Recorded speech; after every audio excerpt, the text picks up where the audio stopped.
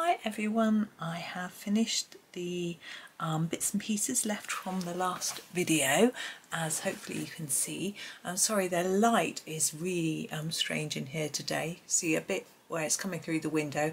I've closed the blind a bit, but the sun's just gone in. So, anyway, the aim is today to finish off the last few details. Now I'm not going to show you everything.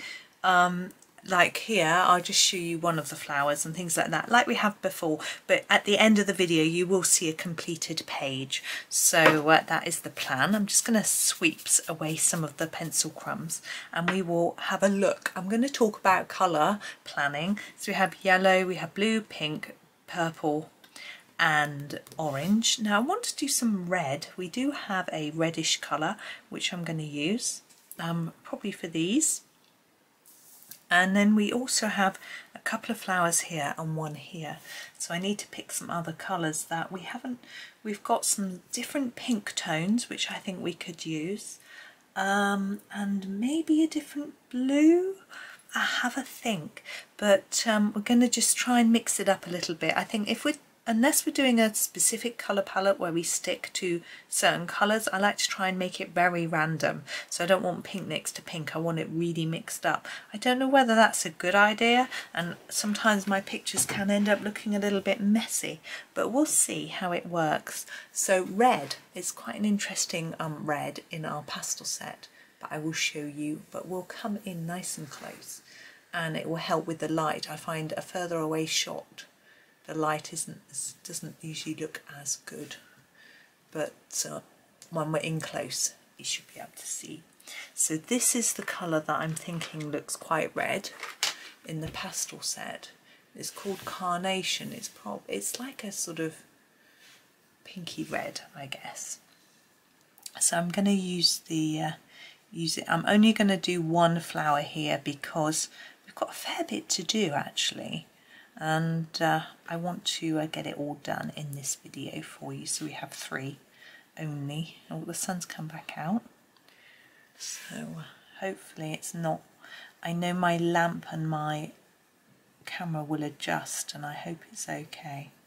So put this down. It's quite a sort of dusky pink really, but I think it will work with we haven't really got reds in the gold. I'm probably not making much sense, but I'll show you the swatch chart. So we've got a magenta, which is a sort of reddish, and then the purple deep, but that's really all we've got. There aren't reds, apart from maybe the red ochre, which is very orangey, and perhaps the cherry pink is quite reddish, which is what I think will work best with that one, rather than and we've also have a Venetian red here, which I don't think will work. It's more orangey, so to have, I think this is a more pinky colour, so I'm actually going to use the cherry pink with it. Okay, so I've got to find it. Where is the cherry pink? There it is. So you can see, oops, hopefully that it's fairly red, but when it goes down you should be able to see the reddish colour in there. I'm going to be quite careful because it's very vibrant to not put it down too deeply, because it needs to blend into that what was it called, Carnation. Memory, good memory, hey. They say like a sieve.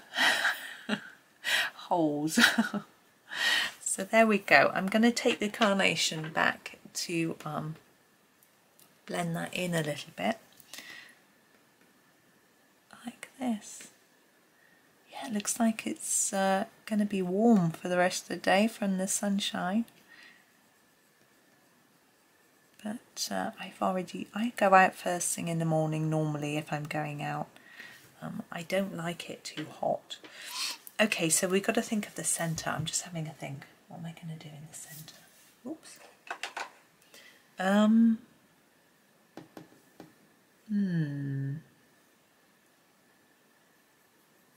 Yes, I'm going to try this. I don't know if it's going to work, but why not? Let's try Cream Rose. We've got a sort of beigey colour first in that bit and in the middle.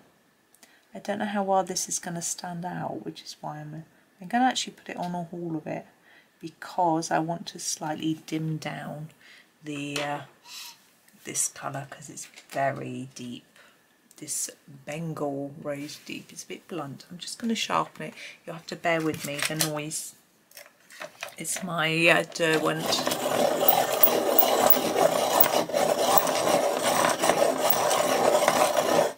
If the noise is really offensive to you, please let me know in the comments and I will cut it out when I'm sharpening. Sometimes I do anyway.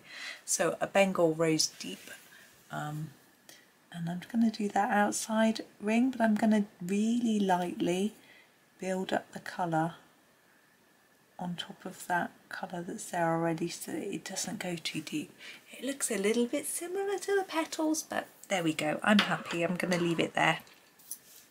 And we have the green to do. Let's grab another green. What sort of green will work? I'm going to try this green. Ooh. This is the Savannah. It's an interesting name, isn't it? We'll just do this little bit here and these two leaves. So we'll colour them in first. We'll have a look at the tone of green and have a think about what's going to go with it. I think I've got a feeling I know what's going to go. Except we don't have that colour in this set. I was thinking a Viridian would go well. We don't have a Viridian. Oopsie. Let's use the Pthalo green. Oh, it's very blunt. It's quite dark. I'm going to try to do it without sharpening it because it's noisy. I'll sharpen it later. I'm just going to really just put a little bit on, a bit there. You can see I've left that quite pale. I'm going to go back to the Savannah and just go over that a little bit to sort of blend it in. There we go. So it's not too much, just to darken it slightly. So that's that one, and these and these all the same. Oh, I've missed that one, look at that. Oh well. And this one the same as well. Now we have got this grass growing along the bottom, and I had a colour in mind for that, so I'll share that with you now. I'm going to do that in the Juniper Lime. It's quite a deep colour actually, and I'll just show you a little bit. It's such a slim bit that I think we need a sort of fairly darkish colour. Yeah. So that's our grass. I'm just going to put that in a different place so I remember what that was for. And then we're moving along. We've got these two and we've got this one up here. Let's have a think. We have got some more pinks. I really think this pink is one to use. This is the Jellybean. It's a great name. It's a very Barbie pink. Not my favourite shade, but I think because we've got a mix, I'm just checking, that isn't the one we used before, no. And because we've got a mix of different colours, I think it's nice to add it in. And actually it's a really nice pink to work with a purple and a blue.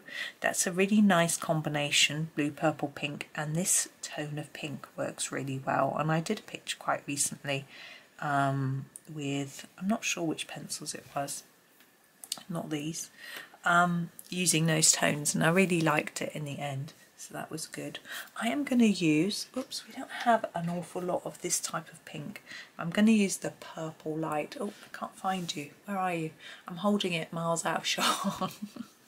This is it's quite dark, so I'm going to be really careful, and I'm going to use it on the outside, and I'm just going to gently build up the layers. The sun's come back out until it looks right. I shall have to look out my sun hat, I think.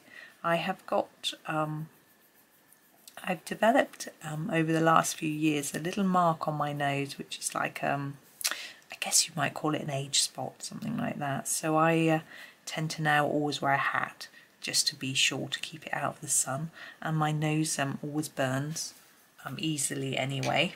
So I'm going to go back to my Jellybean and just blend in those bits. This outside bit I'm happy with, but just to pull that colour up towards the tip a little bit more.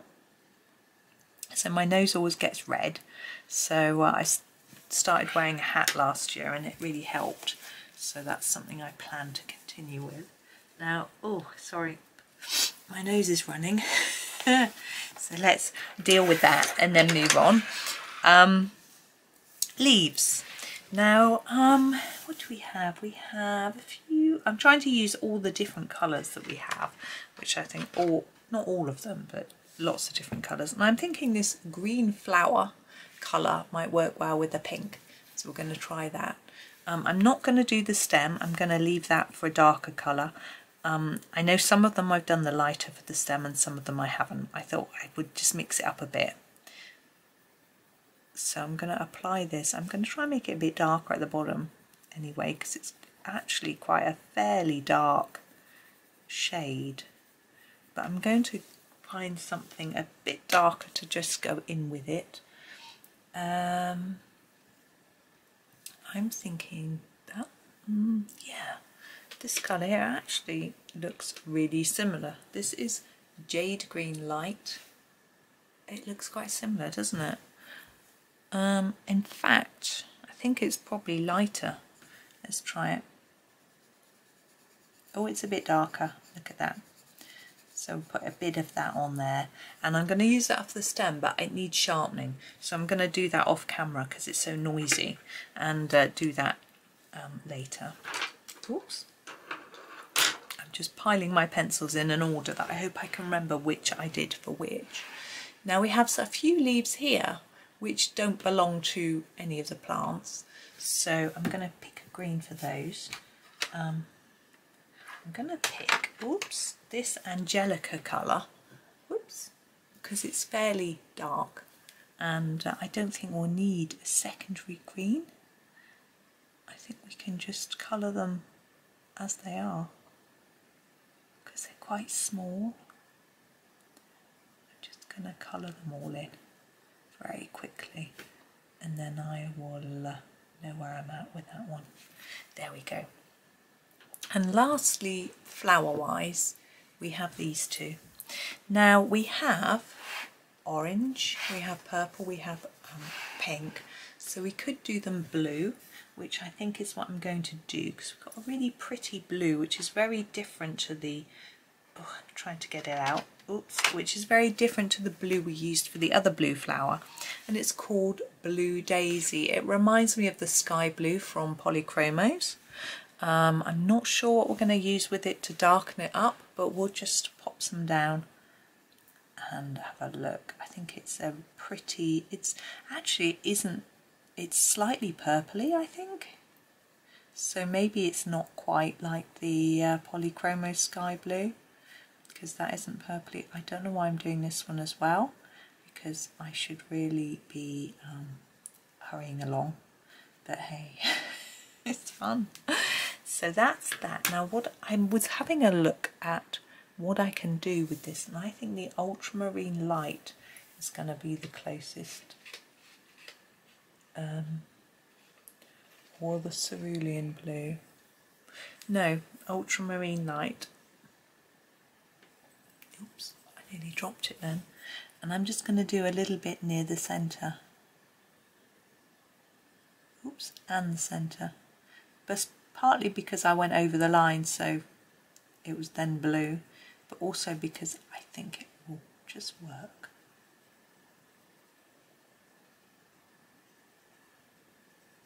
And then I'm going to grab the, whoops, oh, it's rolling right across the desk. Let's put it that side.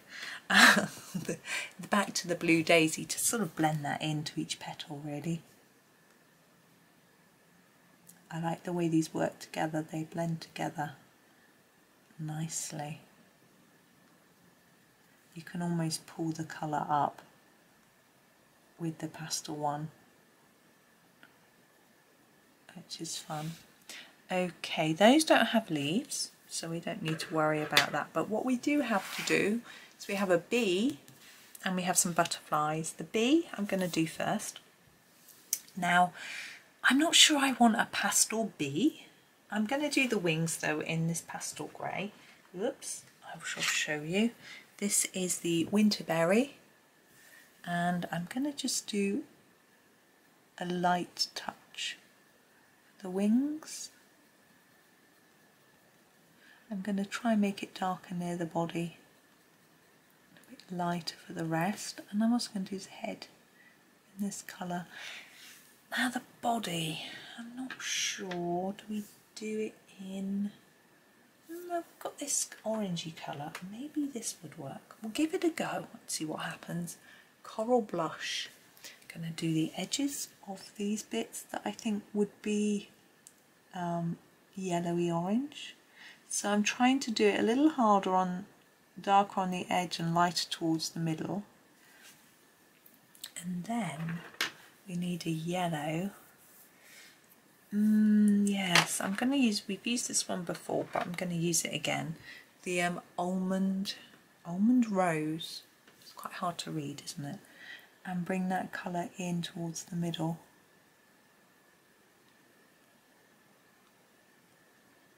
It maybe looks a little bit too orangey. You might prefer to do him in more of a yellow. Now his sting, I think I'm going to do in a dark colour. I'm actually just going to go for black. Whoops. For the ivory black from the gold set. There we go. Pastel bee. Quite fun. Okay, butterflies. We have 2 butterflies. There they are. They're probably blurred because they're either side. I'm going to do them the same, I think. The bodies, I'm going to use the Winterberry. So what I'm going to do is I'll show you with one. I'll show you with this one because it's a more, oops, my pencils are in the way. Hold on. I'll show you with this one because it's a more complex design, and then do the other one. I'm sorry for all the scraping. Can we come in a bit more? Yeah. So I'm going to go back to my Winterberry, which we had out just now, and do the body. It's going to be a bit pale.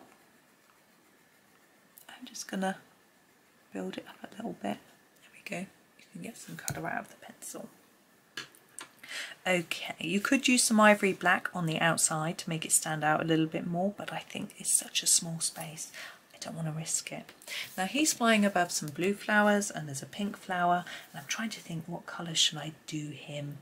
I don't want to do him pink or blue because he's too close. I might do, we've got quite a dark purple, or actually that pink, actually both. Let's do that. Right, oops, so we have a hydrangea. Look at that, it's quite a dark purple. We're going to start with that, and I think I know what I'm going to do. I'm actually going to ignore the markings, and I'm going to go in dark here. Just going to layer it up and then lighten it all the way towards the end of the wing, like that. So I'm going to take some colour all the way to the end, but not very much, and do the same on this side.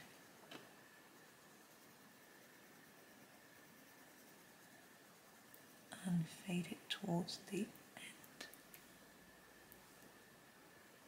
I just had a paranoid moment then. I just thought I hadn't pressed record. That would have been a bit of a disaster. But luckily I had. Right, so that's that. And we'll do the same with the other butterfly, identical, but I'm not going to show you that one. And then we're going to use a pink. Now we have, oops, quite a dark pink here in the Camelia. And we're going to do the reverse. So we're going to start at the end of the wing and take the pink in. And we'll see how nicely they blend. Well, I hope they blend nicely. I can't see why they wouldn't. And just mix it in like that. And I know we've got a pink flower nearby, so maybe there'll be maybe we'll get a bit of pink overload, but I just wanted to try this to see how it would look. If you don't like it, then you can just leave it with the purple.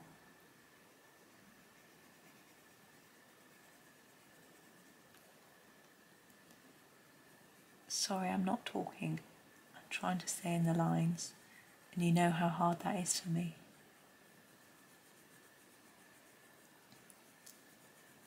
Now you can keep layering back and forth until you get the blend that you like, but I'm actually quite happy with that. But I do want to add a few black elements. I'm going to try and do it with pencil, but I may have to do it with pen. It depends how well this works, so we'll try. This is the Ivory black from the gold set. I want these dots to be black. That's okay. That works really well on top. And all this edge.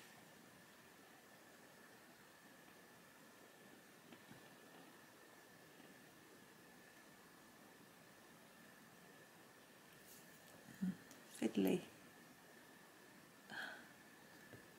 But I'll get there.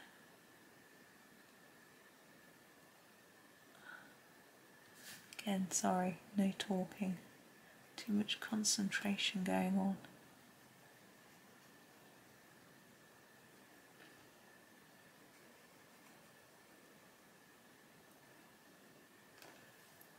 There we go. Just going back over. Now on this butterfly, I will probably do the whole of that tip in black of those wings, and just a little bit on that one. But I will see when I do it how I think it's going to look.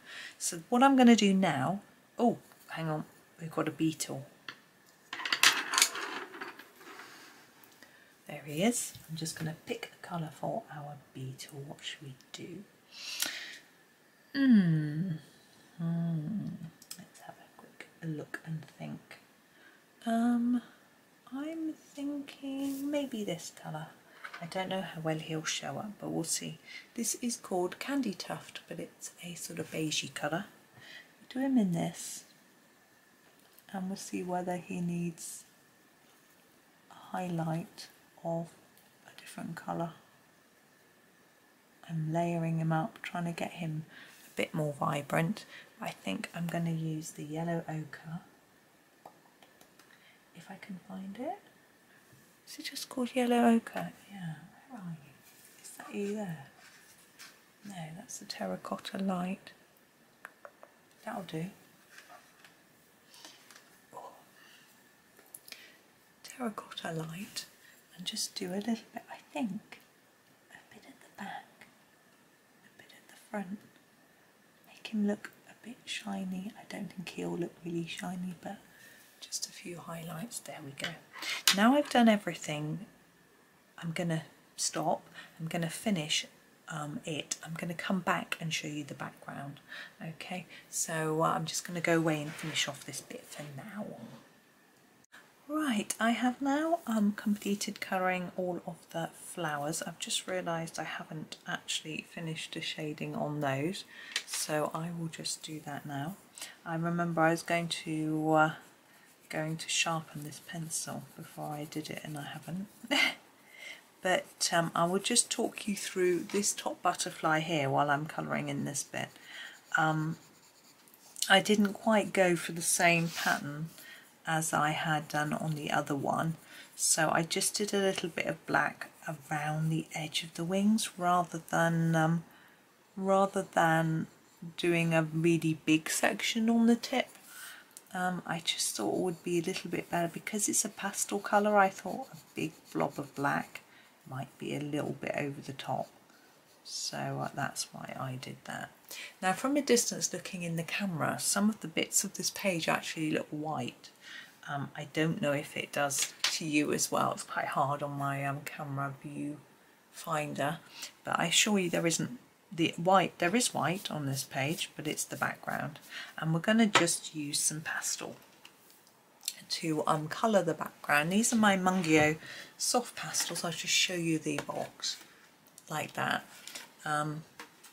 I haven't tried lots of brands, but I find these perfectly good, and I want to do a bit of a blue sky in the background, and I'm going to use this really pale blue here because I don't want anything too dark. Obviously, we've got a lot of different colours going on, but it's a very pale page, so I'm going to get my this is a washable cloth. It's quite stained, but it's okay. I just find that that's a blue bit, so I'll just use that bit. I'm going to just rub it onto my blue pastel. Now I do have a cloud template, but I've decided not to use that on today. What I'm going to do is just do some patches of blue like this, just a few bits here and there, and leave some white, and hopefully it will look a little bit like it's cloudy. It's going to be quite subtle. I don't want to go too hard because we've got all these pale colours on our florals. I don't want to make them sort of disappear. So I figure if I do a few areas of blue here and there, it might look like it's quite a cloudy day with a bit of blue sky just popping through every so often.